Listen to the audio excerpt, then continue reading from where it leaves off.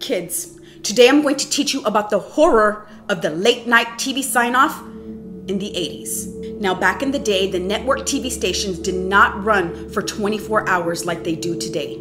They would do this dramatic national sign-off, and you'd listen to the national anthem and salute the American flag. But after the national anthem came the horror. It was static. I would run as fast as I could to the TV to turn it off before the static would take over. Why were we scared? Because of Poltergeist. Back in those days, kids, a poltergeist could actually grab you through the TV and take you. But we're safe now.